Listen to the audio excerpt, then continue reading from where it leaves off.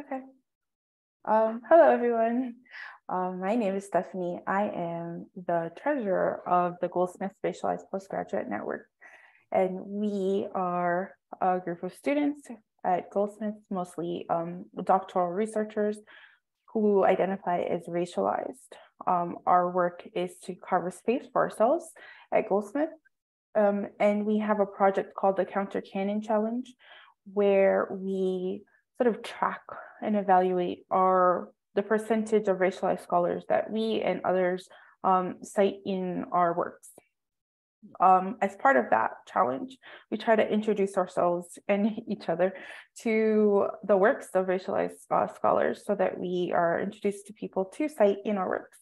And I think this is the 7th of the series so far, and we want to welcome Professor McIlwain.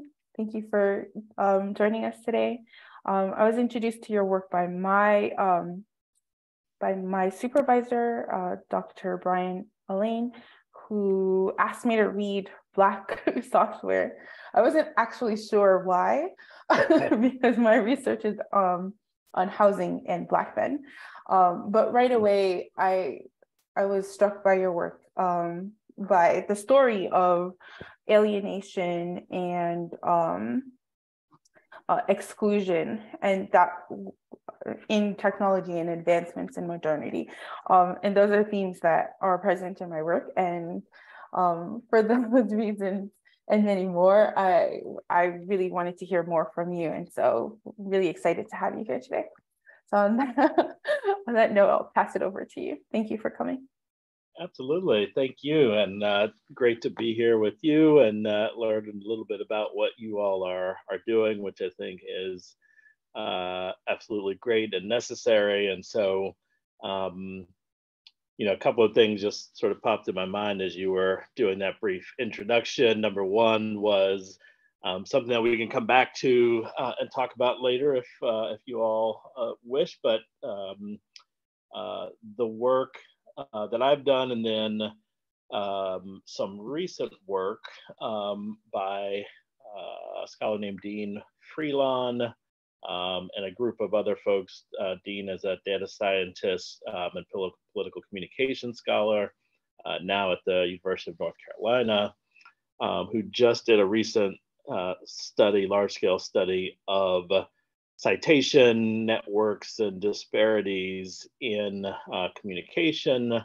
And that was following a project that myself and some other collaborators did a few years back that was called #Communication So White, where we did a study as well of journal citations, looking at minoritized scholars and relationships of who gets cited, who gets published, all those kinds of things. So great to hear that idea about citations is a kind of driver of this work that you're doing, because I think it is so important to think about those disparities and obviously the ways that they negatively affect racialized scholars. So efforts to change that. The other thing that popped in my mind was your interest in housing, which I have a long connection to. So I'll try to weave that in here somewhere, and if I don't, definitely kind of nudge me back to it, because it's been a prominent area of my work, but sort of adjacent to my research trajectory and so forth. So I thought what I would maybe do, which is something I don't often get a chance to do, but I like to, which is to kind of run you through the arc of my work, and sort of the long story beginning where you all are in graduate school, and kind of given the story and narrative of how my work and scholarship has evolved over this time period. So I'll lay all that out, kind of bring us up to the present with Black software and some things, and then open it up for questions and discussion and so forth. So I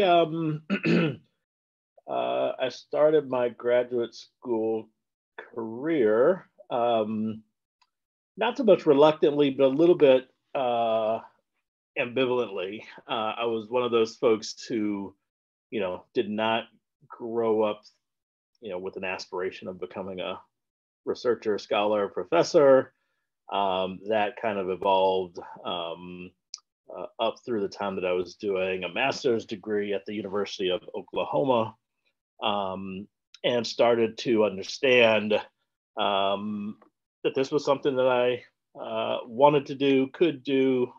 Interestingly enough, that sort of realization came because of two very prominent Black scholars that I had the opportunity to engage with during that time. And that was the first time throughout my undergraduate career and the time up to the start of that master's program that I'd ever had any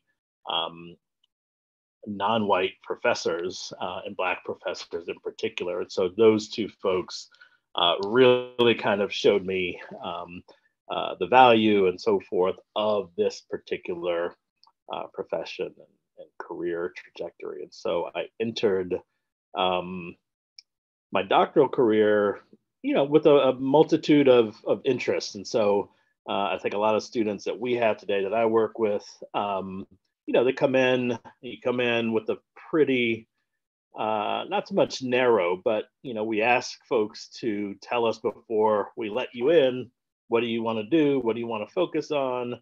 What's your, the research questions that are most burning? And I had none of those things when I entered my PhD program. I wanted to get a PhD. I wanted to do that in communication, and that was about as far as I had gotten. So I went to the school at University of Oklahoma. The communication department was a kind of a traditional Midwestern communication department. It was broken down into those kinds of siloed areas of mass comm and interpersonal communication and organizational communication, things like that.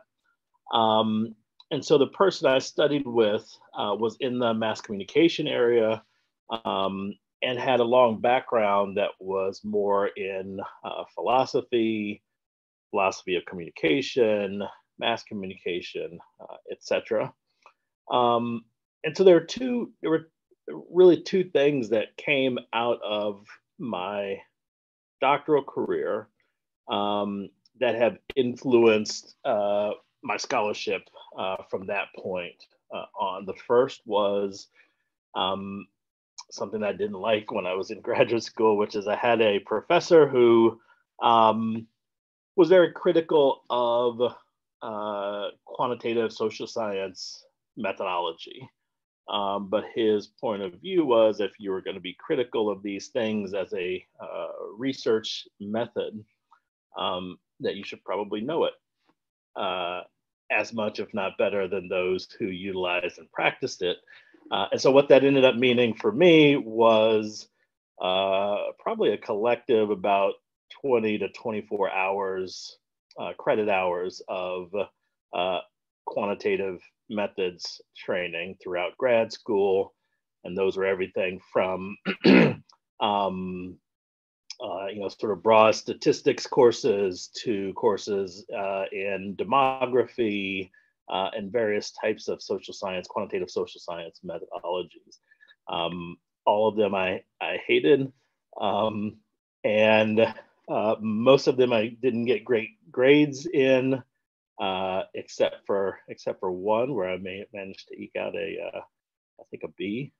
Was the best I could do. But that method's foundation was crucial, and so it was broad, and it was also adjacent to some of the other methods that I was being introduced to that were more critical in nature, more philosophy based, so on and so forth. The second thing that came out of that moment is I spent my time in graduate school kind of doing two things. Number one, my degree, but I also spent and kind of took a sort of an overlapping detour for several years and worked in politics and electoral politics in Oklahoma for about 7 or 8 years, and was a professional communications director for several political campaigns and for the state Democratic Party for a number of years. And so had an interesting career. If anyone knows anything about Oklahoma, you can, it's staunchly conservative and Republican and white. And so it was interesting trying to do left-leaning Democratic politics in that particular arena. But it was the first time that I got introduced to what would be the current of my, what I would say is sort of my first half of my career. And that was the opportunity to work in my first campaign for a candidate who was running against a man named J.C. Watts, who was at the time the first Black Republican to run for Congress in the South since Reconstruction. And so the interesting component about that dynamic, not only about having someone who was a Black Republican, but the prior election, his first election cycle, was fraught because a white Democrat had run a political ad that was famously controversial in its kind of use of and reliance on racial tropes for that white candidate's advantage. And so when I entered this particular contest, one of the things that my candidate had asked me to do was try to ensure that we did not run afoul of those kinds of issues, race-based issues, in our political campaigning and communications and appeals. Of course, we failed in a number of ways, but that's another story. But that ended up being the anchor of the work that I began to set out to do, and the interest that really propelled the first part of my career. And then one can see how the branches of that expanded up through the research that I continue to do now. So I came out of my PhD also with sort of two branches or currents of interest. My doctoral dissertation was actually on African American death rituals, which became an interest during my grad school career. And so that's what my dissertation was on, an ethnographic study of Black funerary traditions, spent a lot of time going to funerals and wakes and talking to funeral directors and looking at the political economy of funeral practices in African American neighborhoods and histories and so forth. So that was an interest that was my dissertation, and then ended up coming through in two books that I first wrote shortly after I graduated from grad school. I don't talk about them very much these days. They were not very good. But it was sort of an inviting interest. And then alongside that was the interest in race and political campaigns. And so this interest was really about what are the ways that political candidates mobilize race for political advantage. And so most of this looked at advertising practices, but also got into sort of representations of Black political candidates in news and other outlets. But my question at that time and interest was, how do primarily white candidates mobilize race to disadvantage the election prospects of Black and other non-white candidates of color? And the overarching interest had to do with issues around representation, around power, around civil rights. And so how could something like the structure and content of political messaging, political advertising really disrupt the representational politics of Black communities, disadvantage those communities, lessen the types of representative power that could be exercised in Black communities throughout really the 70s, 80s, and at the time that this work was going on was basically up through the early 2000s. And so that work, stretched from about, the late 1990s up through the mid 2000s and beyond. And what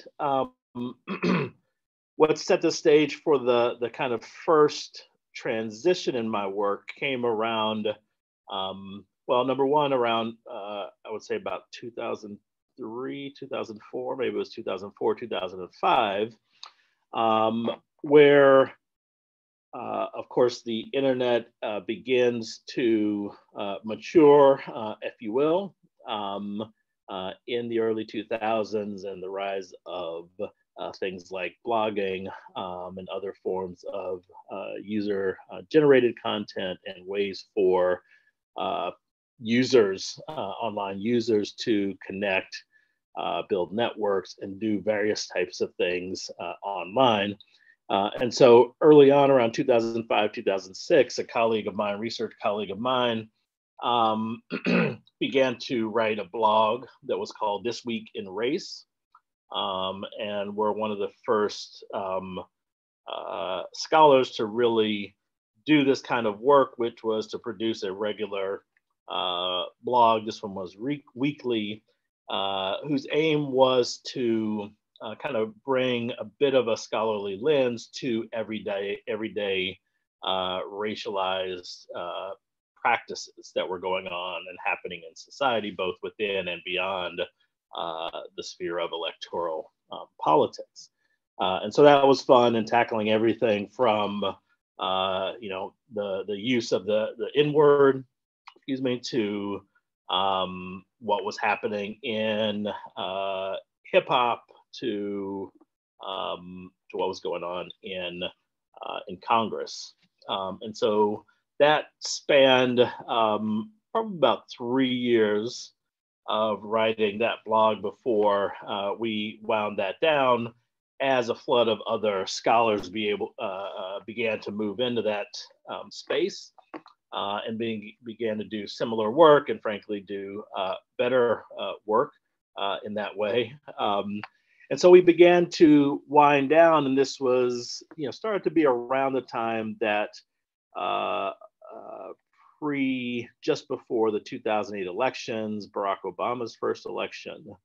And so a number of things were happening at that time that were influential in my scholarly trajectory. Number one, I had begun to see the ways in which many other folks like myself, scholars that were engaging with activist communities, civil rights communities, etc., were beginning to transition much of their work online. And so beyond engaging in online context, I started to, around that time, have an interest in the medium itself. So not just what we were all doing online, but what this thing online, what the internet and all the things that were connected to it was, and what it really meant for some other broader questions. The second thing in that particular time period, of course, was everything that was happening online around the election of Barack Obama. So both the advanced data and digital practices of the Obama campaign that were unique to electoral politics at the time, but also all the kinds of reputational and representational engagements around Blackness, around race, and Barack Obama at the time, particularly all the things that were negative and all the things, caricatures and so forth that linked him to all kinds of narrative or negative stereotypes that we're all familiar, that have long been connected to Black folks. And so all of that was boiling as I was then writing my next book, which was Race Appeal, which came out, I think in maybe 2011, 2010, 2011. But in 2008, I had, we had both, written the foundation for Race Appeal. I'd also in 2008 got tenure, went on sabbatical, had my son.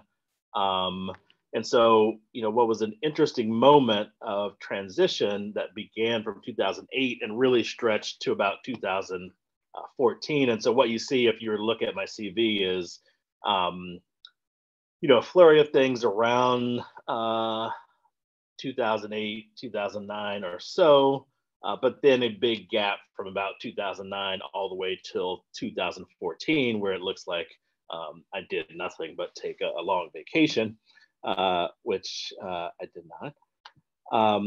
But what I was doing was starting to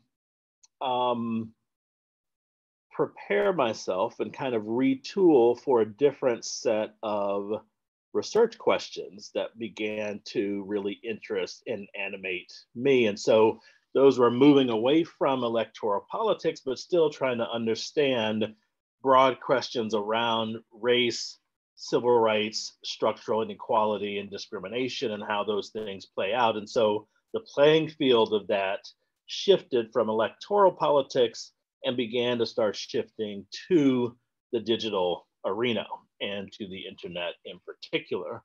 And so it was during that period where I began to not only kind of look around at different literatures, but also began to do some retooling methodologically, started learning more about networks and doing network analysis, both the qualitative and quantitative ends of network analysis, looking at a variety of different types of software that aided network analysis and other types of quantitative data analysis that are connected to it. And so that methodological piece was happening alongside of me thinking through different kinds of questions about where this connection and intersection of race and the digital really held interest for me. And so, that ranged from everything at the beginning of thinking about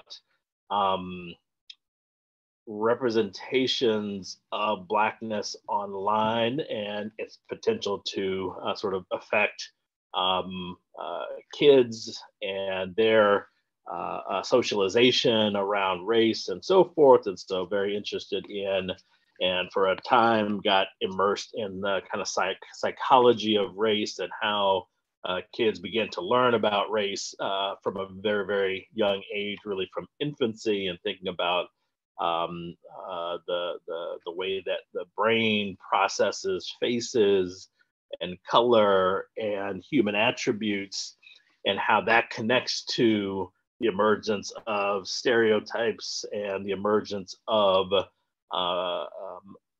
early young people's formations about what race is, what race means, who's part of my in group, who's part of my out group, and building those kinds of pattern recognitions in both mental perceptions, but also in behavior as infants turn into toddlers and kids, young people, teenagers, and beyond. that was fairly brief, and I shifted away from that interest, and ultimately ended up trying to center questions around the internet. Um, and so, what was interesting when I came to that question and began to investigate the literature that was out there, I had a sense that, the internet comes online around what, 90, 93, 92, 93, for the public at large. This was, 2011 or so. So a long period of time that I figured then there would be a significant literature about the internet, about race in the internet, and some of these questions around race, discrimination, et cetera, that I was interested in. And to my surprise, I didn't find much. I found some, and what I did find was the early work by folks like Lisa Nakamura, and others who looked at early online digital culture and sort of the ways in which race and representation were sort of bound into the very fabric of our first sort of online activities. And so there was a lot of that. And in fact, that work, which had begun to be written, I think Lisa published her first work around 98, 99, something like that. And was really looking at sort of Asian Americans in the internet context, introduced the ideas of identity tourism and the early ability to be online and masquerade as people of other identities, be that racial, be that gender or sexuality, people being able to take on a persona that was not authentically theirs, and being able to do so in an environment, a new environment, where people could, who really did not know. And so there was an early cartoon, and I'm forgetting probably the actual tagline, but it was something about, no one knows that you're not a dog or something like that. I'm bad at remembering, but a famous cartoon that was basically the point that this kind of invisibility that allowed this trying on that went more or went well beyond just sort of play and experimentation, and really was the basis of very harmful practices around discrimination and race-related violence that were playing out in online context, given this newfound ability to hide, to masquerade, to take on other people's identities, and then use those identities for very negative things. So when I approach these questions, in 2011, 2012, and started looking at the literature, I found that, and sort of the established, or what I found was established by that point, is still debated for a lot of people, but the point that race from the beginning was part of the online world, racial discrimination, all those things we associated with it were there from the beginning, countering the narrative of the internet as a democratic space, a radically democratic space that invited greater participation, in large part because people didn't have the kind of cues and signals and stereotypes associated with skin color or various kinds of racial attributes or gender attributes or what have you. And so dispensing with that notion very early on. And so the question about sort of representation online, the ways that we engage race online was already settled in many ways by that point.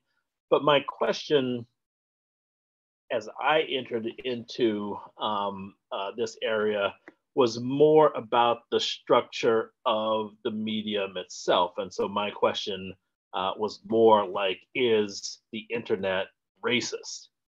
And if so, what would it mean to say that the internet is racist in the ways that we think about racism, or that I think about racism, which is less representational, than though representation is certainly a part of it, but to think more about structure and power.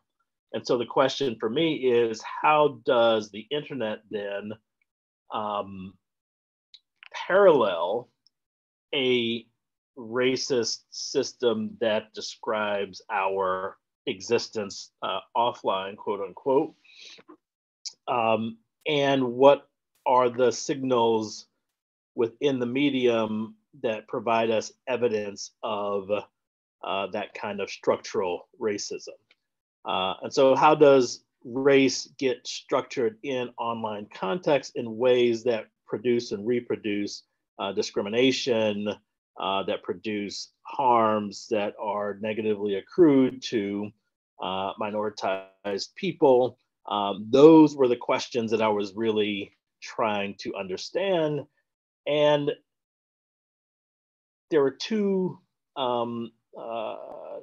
pieces of work that I found that that really took up that question. One was, I'm forgetting his first name. His last name is Kong. He's now at UCLA, I believe, as the head of DEI, I believe, but was a lawyer who around 1999, 2000, wrote a piece that was sort of outlining some of the parallels of offline discrimination and their parallels online. And so trying to make these kinds of connections to try to understand how online discrimination works. The other, though, that I found, and again, this was probably 2011 or 12, but it was an article by Helen Niesenbaum and another woman who I think Batya Friedman, and it was called Bias in Computer Systems. And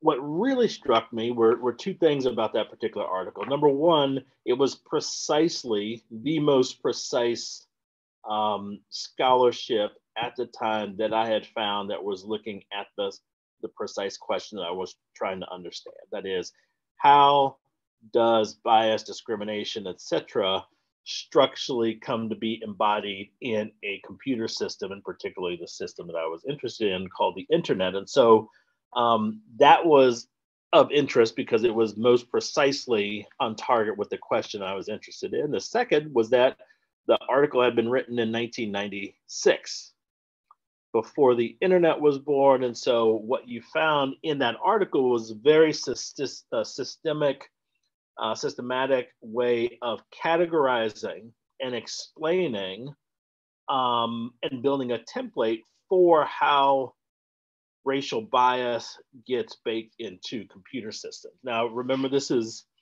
long before folks like Sophia Noble are writing about things like algorithms of oppression, long before we have a nomenclature, popular nomenclature around bias and algorithms or bias in computer systems, all of those things. This was in 1996, before the internet as we know it is or sort of really part of the popular culture. And so what she does is look at other types of systems, like airline systems, systems that were used on college campuses to distribute grades, or to determine how classes were going to be allocated for students to be enrolled, and sort of laid out all the different ways in which various types of biases, racial being primary among them, were structured in these kinds of systems and the outcomes that they produced. And so that's where I then began to sort of take off and try to answer a similar question. I remember that moment because at the time, Helen was a colleague of mine at NYU. Her office was right down the hall. And I remember one day going to her and saying, Helen, I'm really interested in this question around bias in computer systems. And I landed on this article of yours from 1996. Why is there nothing else since from 1996 on to that moment in 2011, 2012? And she sort of looked at me and was like, I don't know. And that was all I kind of got out of her.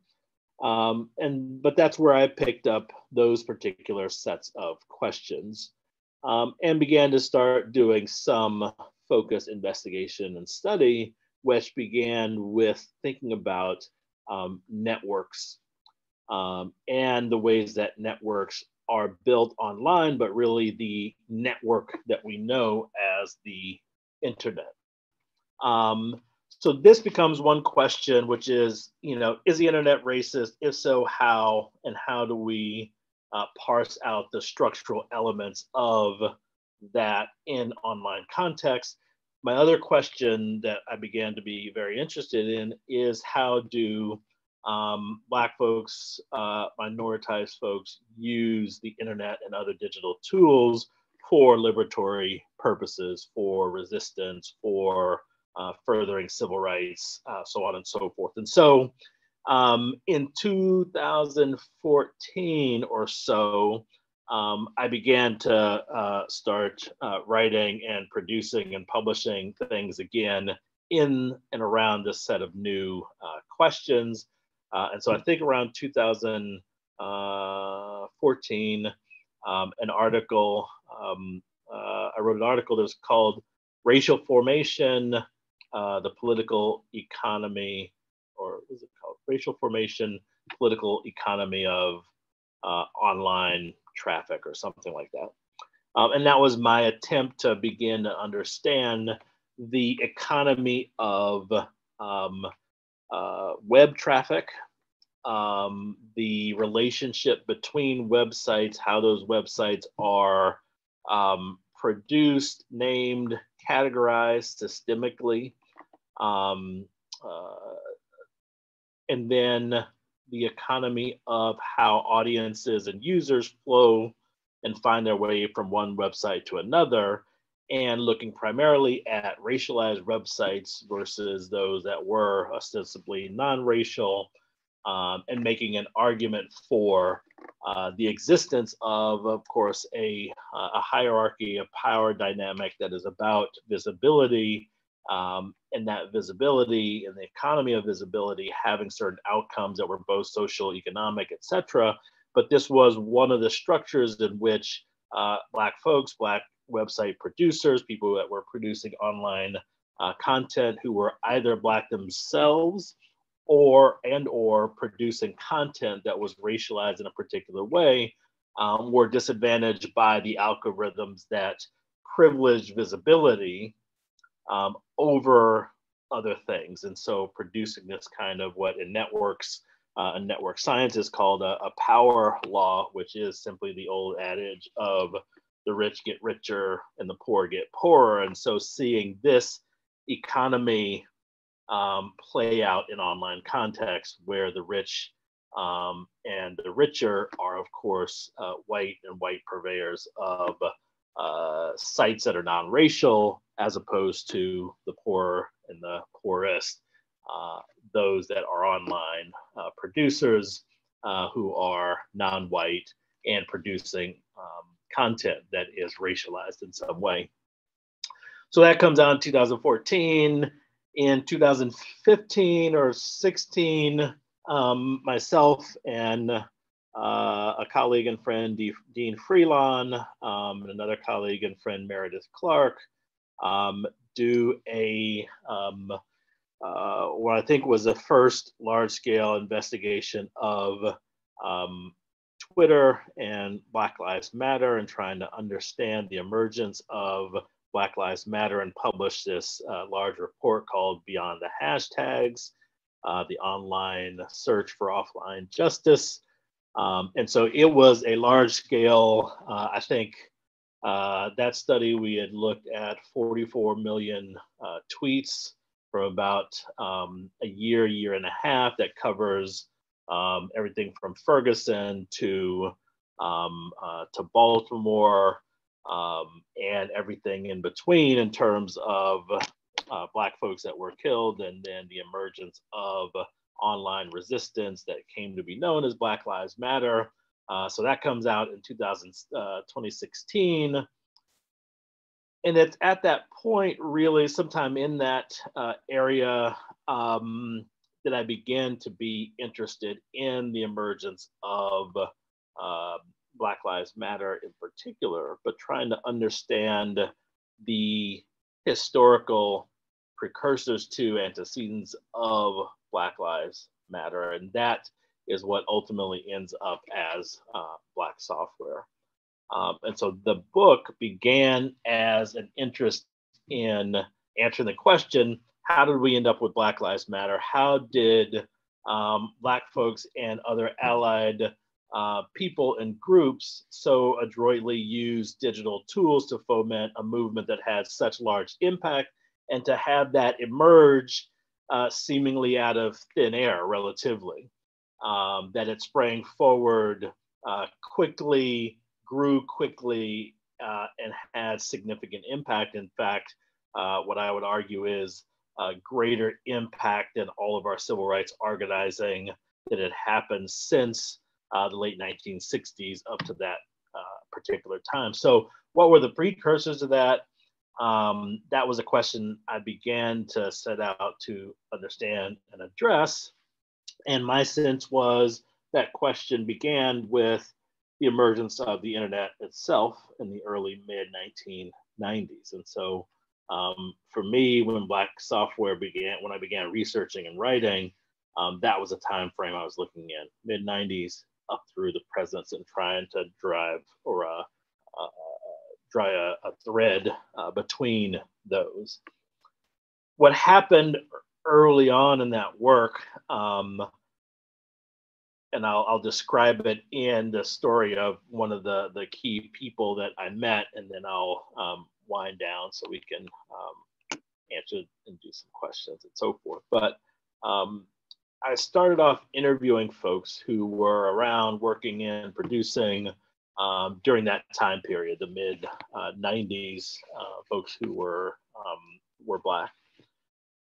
And so I start off all my interviews kind of the same way, with the question that was really just a conversation starter for me. And the question was, when did you first go online? And I figured that was a question I knew the answer to. It was going to be somewhere 92, 93, 94, maybe later, but something I relatively knew the answer to, and really was just a way of kind of getting the conversation going. And so one day I stumbled upon a guy named William Morrell. And William Morrell was the first person whose website I arrived at, in 2014, 15, that looked like it had been built in, 1994 or so, and hadn't been updated at all since, but was the first time I saw the term Black Software. So I was very interested in how he was defining that. What was he trying to describe? And it wasn't clear from his site what that linkage was. And so I started off, as I did with everyone, William, when did you first go online? And he just kind of looked at me and was like, well, and he kind of hemmed and hummed and stumbled quite a bit, and finally said, about 1978.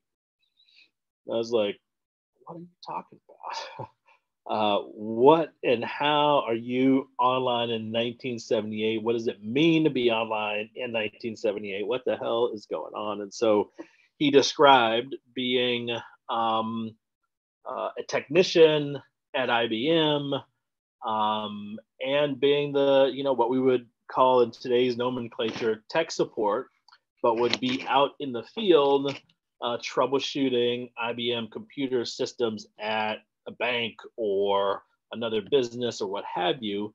And IBM had built a network for folks in the field to be able to communicate with those in their home offices or branch offices across the country or in the near area. And so for William, this was online. And it was, when you go back to history, the early computer networks that were smaller internets, if you will, that were the precursors to the internet that we know of today. So long story short, William was the first time and reason for me to begin to ask another question, which was, forget Black Lives Matter, what is and has been the longer relationship of Black people to computing systems? And how does that history and relationship then help us to understand, define, explain things like Black Lives Matter? And so, Stephanie, having read the book and any others that have, you know that I end up talking about Black Lives Matter and Twitter and all those things for a few pages at the very end of the book.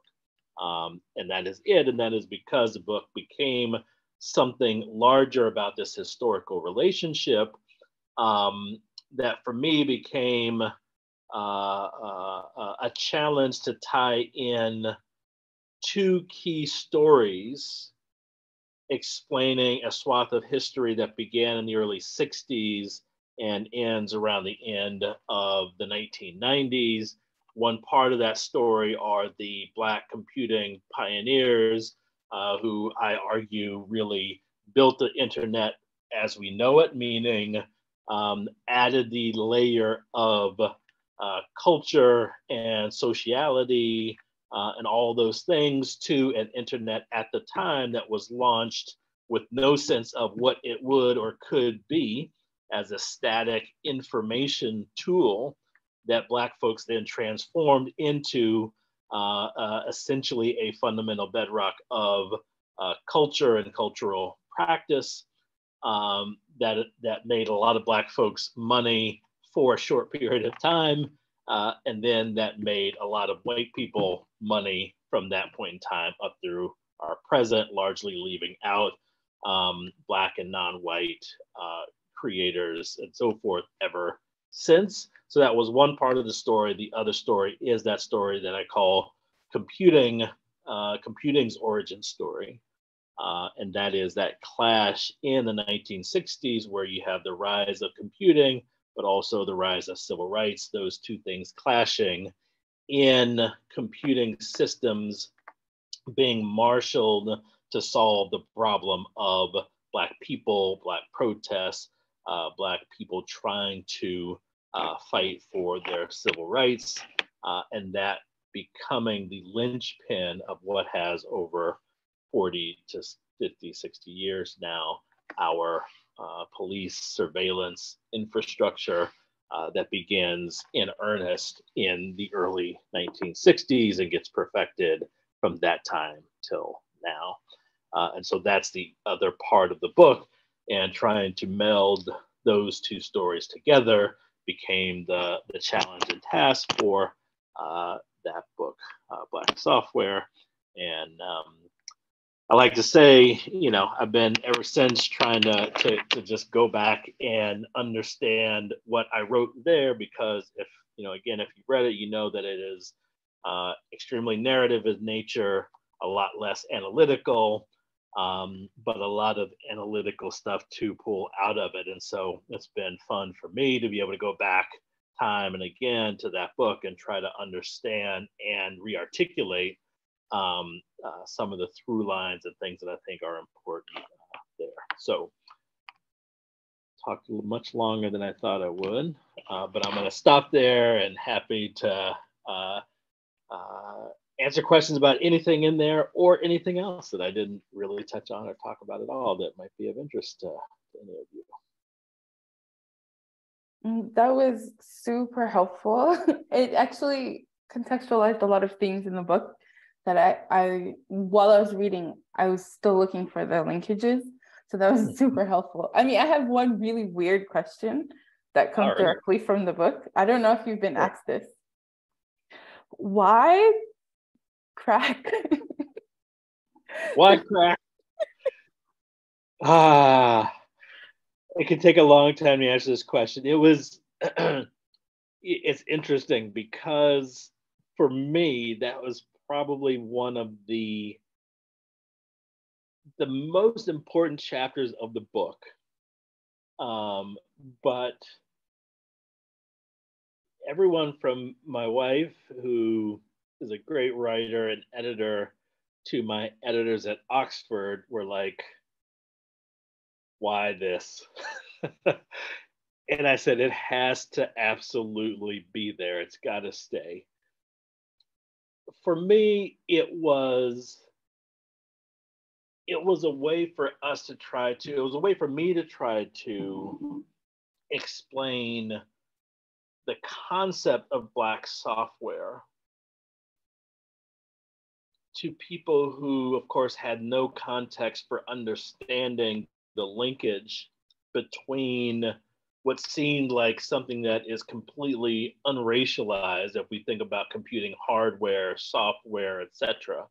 People who didn't have a framework or language or just unable to really articulate how one could see technology as racialized, right? So the crack cocaine linkage was a way for me to kind of step out of computing vernacular, but still remain within a technological vernacular, to see something that was also a technology when we look at the chemistry of crack cocaine, cocaine itself, um, which is a chemical technology, right? So still within a technological framework, but how do we think about the issues of both racialization and power connected to a technology? And so the crack cocaine piece became my analog to be able to try to help explain that. That is, how does something that is a chemical product, a technology, take on and become racialized? And of course, the way it does so is everything about um, the context, the social nature of the technology that gets produced. And so the fact that cocaine had a use within a certain context of people that was largely white, largely wealthy, in this context, largely part of the technological elite in Silicon Valley. This was the kind of racialization that I wanted to describe. And then on the contrary, on the other side, the permutations into crack cocaine that then had an economy in its use and distribution in a very different context, in contexts that were Black, that were poor, not powerful, beginning in Oakland, California, adjacent to Silicon Valley, but then really being distributed south to South Central Los Angeles, and then obviously across the country and world, but still primarily in racialized urban neighborhoods that were largely Black and brown neighborhoods, and the kind of policing and criminality that went along with that. So my attempt was to say, if what makes cocaine a white drug, crack a Black drug, that we deal with very differently in terms of our perceptions of the drug itself, our perceptions of its users, and what comes to bear in terms of our policies and power on the users and context of those two different drugs that are differential based on race. it's that same dynamic that makes software, hardware, computing technology not only racialized, but racialized in ways that distinctly have differential power relationships based on the relationship of certain people to the technology itself and the comportment of people to the technology. And so, thinking about then the 1960s when computing technology that begins to be built is completely white. It emanates from white spaces and universities that Black folks didn't have access to, didn't have access to the kinds of education in areas of science, technology, engineering, and math were locked out of the kind of conversation, both of the production of computing technology and decisions about how that technology would be marshaled. And so my argument is we began the origin story of computing as an origin story of a technological whiteness that sees Blackness in opposition as a problem, and that then Black people become the problem, or I'm sorry, Black people become the problem that computing technology is set out to solve. And what then transpires is building these computing networks that ultimately criminalize Black people, surveil Black people, and that is all happening at the origin point of modern computing, and in my view and argument, structures the relationship of Black people to computing technology writ large from that point on, where whether we're talking about systems that help to criminalize and overly police and incarcerate Black people, to other types of technology that lock us out of opportunity in varying ways, from criminalization to things like housing, which I forgot to really bring in, but has a component there that is linked. There's a lot to unpack with that. I also do want to hear about housing, but before we go back to housing, John is here. Shu, I don't know what happened to Shu, but the two of them are working. I'm going to take a step back. As part of our project, or the Counter Canon Challenge, we get invited to modules, courses, where we invite students to take up the challenge of citing 20% racialized scholars in their summative assignments, so in their final assignments, in their reference list. And then we score those reference lists using a typology of racialization that we've developed. And each type of racialization has its own method for getting the designation of like a racialized citation. So we won't get into all of that, but one of the things that we've been tasked with, one more thing, we have primarily done this challenge in courses that are primarily focused on like essays as their summative assignments. So they have very conventional outputs, but John and Shu have the very difficult task of basically redesigning the project for quantitative research methods. And John has the very fun task of being a guest lecturer in core quantitative research methods. And the idea there is, John, if you want to hop in at some point, the idea is two parts as far as I know. I'm a mentor on it, but I'm not a coordinator on it. That first, to introduce students to racialized scholars who write about quantitative research methods. One of the reasons why we started this project is because the head of our department said that racialized scholars don't write quantitative research methods. And so we were invited to do this.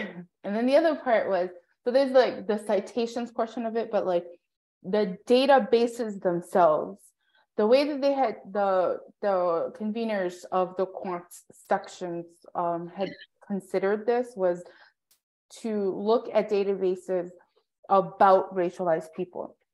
But a lot of those databases came from white scholars. And so the data produced the sort of white gaze.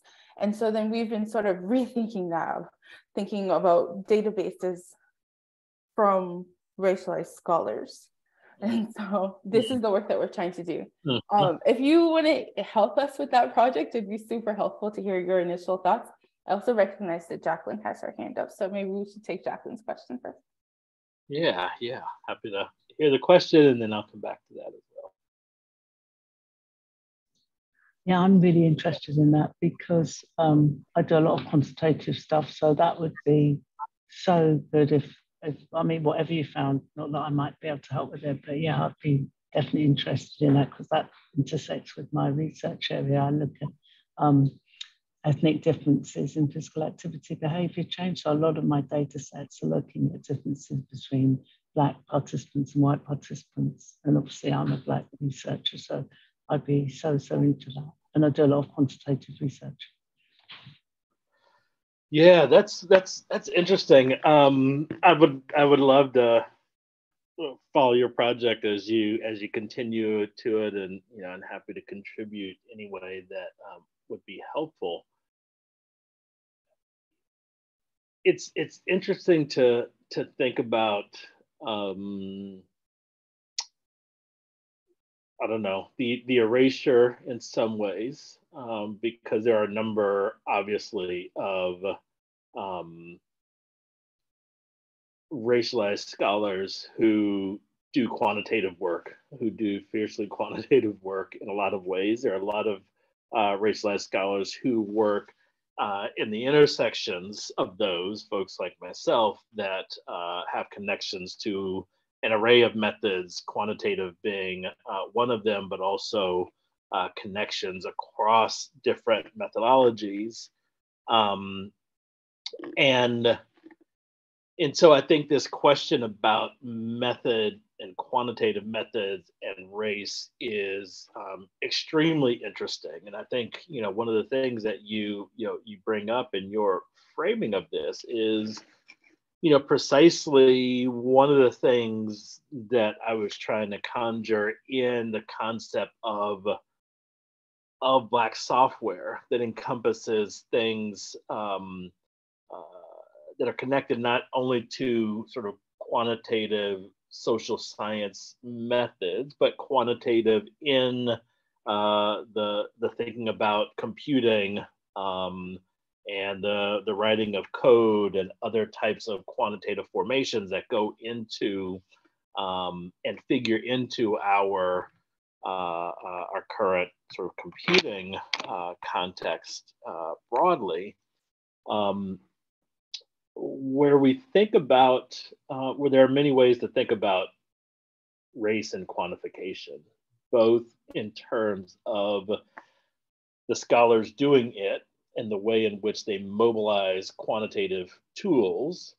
And that has everything to do from, what we choose as data to how we transpose and work with that data, process that data in varying ways. And so I'm thinking about, much more to my kind of prior work in electoral politics that was years of me doing randomized experiments or doing quantitative, large-scale quantitative content analysis, and having to try to understand and parse out the meaning of certain types of variables. And so what do we really mean when we talked about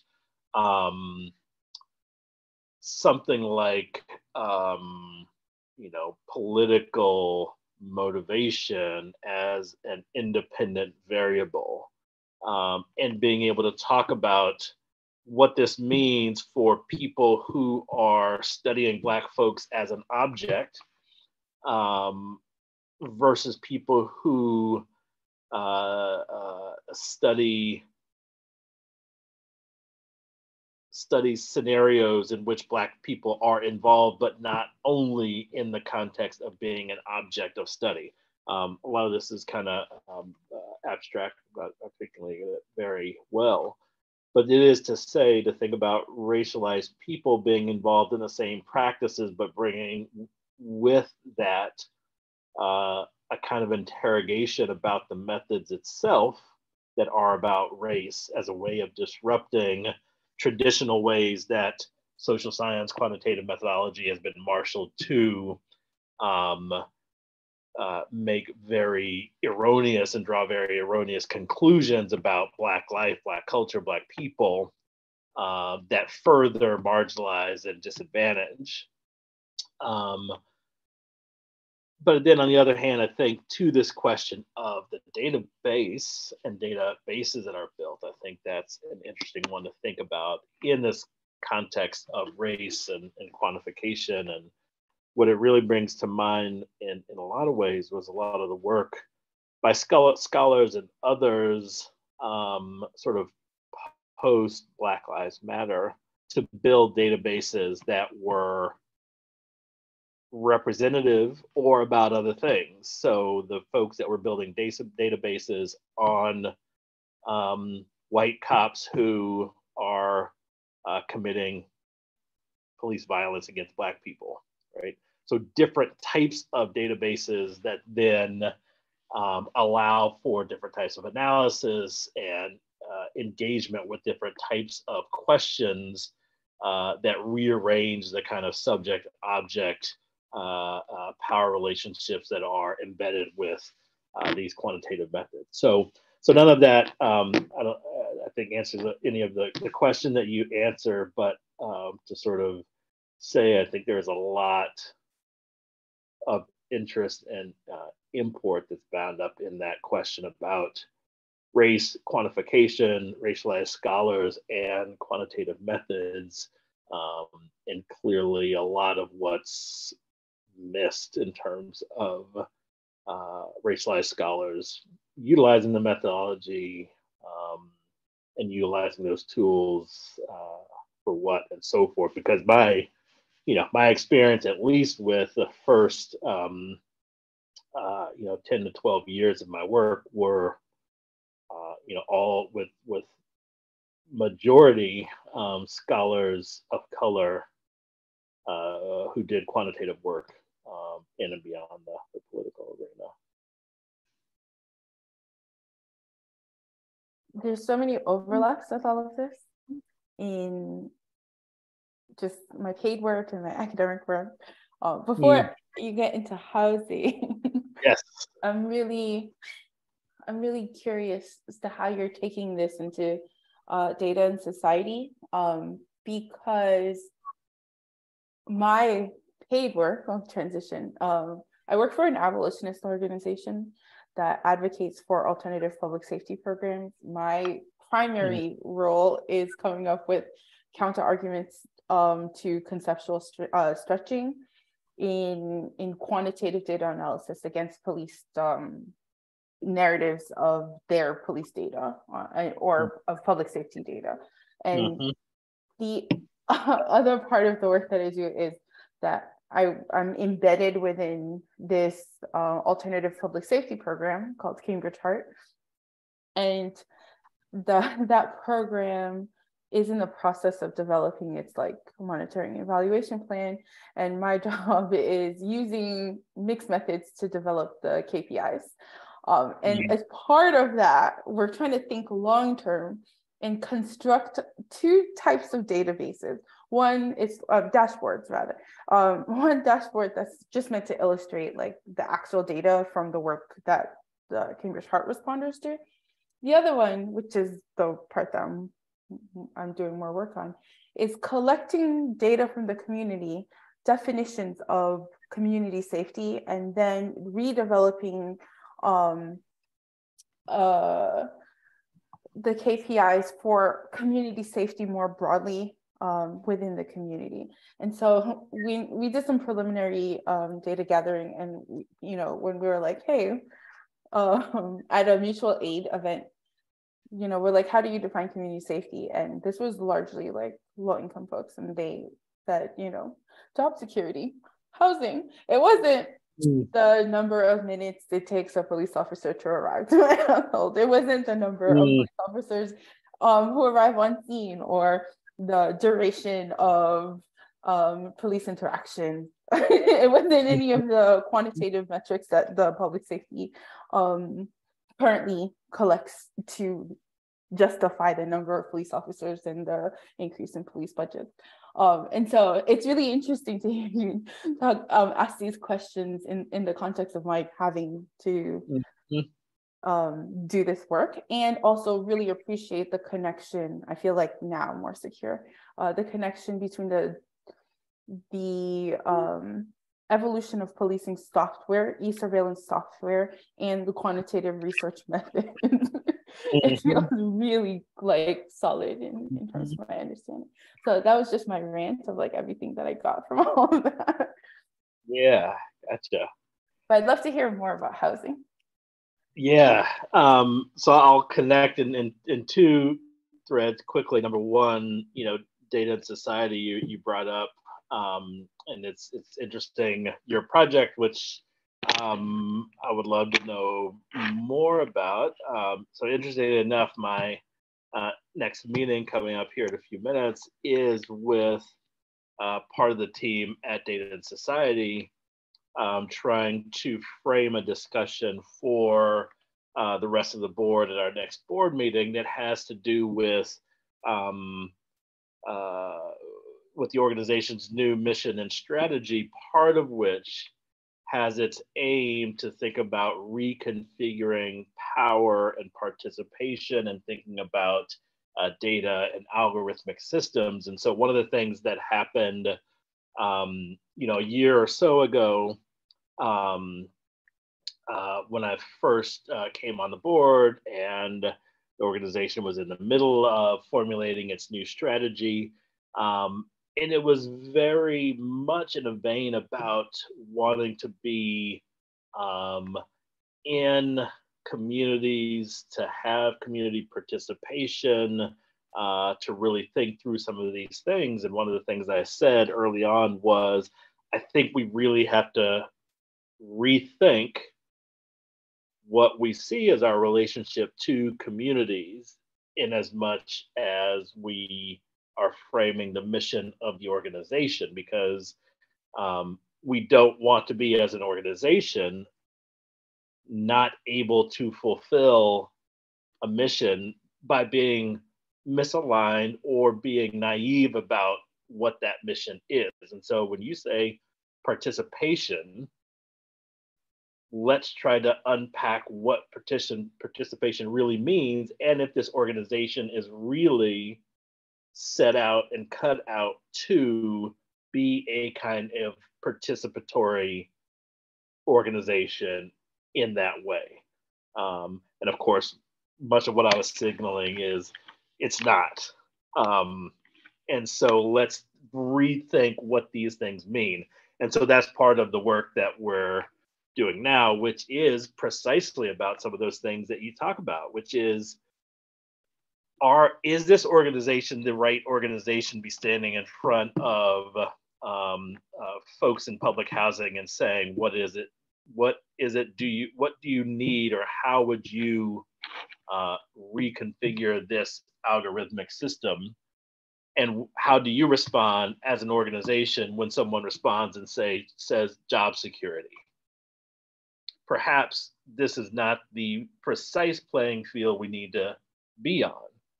Perhaps we need to position ourselves as a bridge and in collaboration with other organizations that are closer in their mission and proximity to people at this sort of community level. Anyway, all those things I think very much kind of aligned as interesting questions, both for the org, but also broadly speaking, when we think about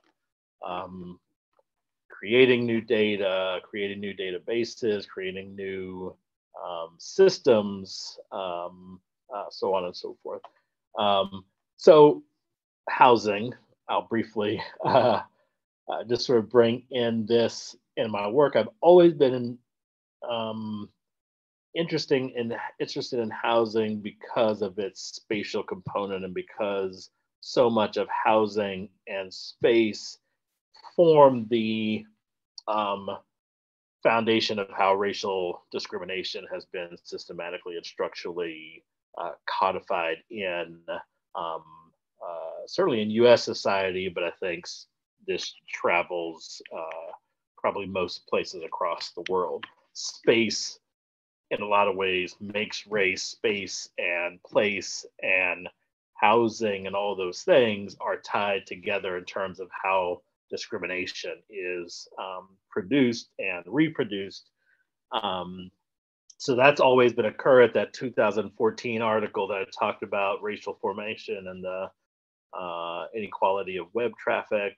The foundation of that is a spatial one, and so I think about the sort of the logic of space, place, and housing to draw parallels to internet online space and how that was built up and how people traveled in and through space, the kind of value associated with different online digital spaces in the economy of that kind of spatial network.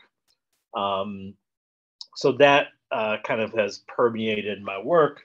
And then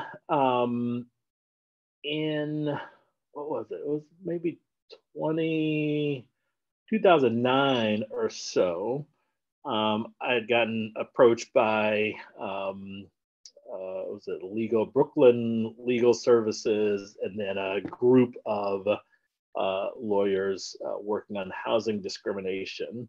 And they asked me to serve as an expert witness in a set of housing discrimination claims that were really about racial targeting, or you may have heard the phrase of redlining. And so a new kind of concept of reverse redlining, which is, redlining was about sort of locking out certain neighborhoods from financial participation in the housing market, so forth.